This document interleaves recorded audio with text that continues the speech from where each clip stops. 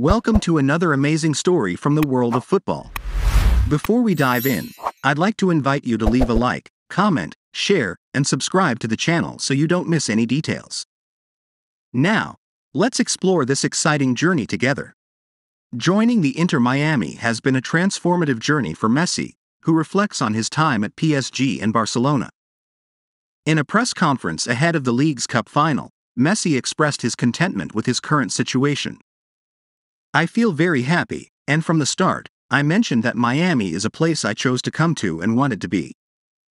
It was a decision we made over time, not overnight, which made everything smoother. We are where we want to be. My move to Paris wasn't something I desired. I didn't want to leave Barcelona, and it happened suddenly," Messi stated.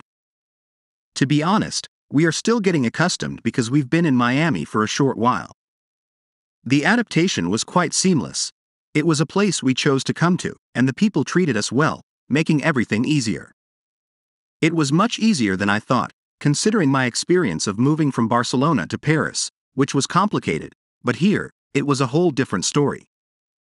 Messi's arrival at Inter Miami has been nothing short of brilliant, with 9 goals in 6 games, propelling the team to the League's Cup final where they will face Nashville SC this Saturday.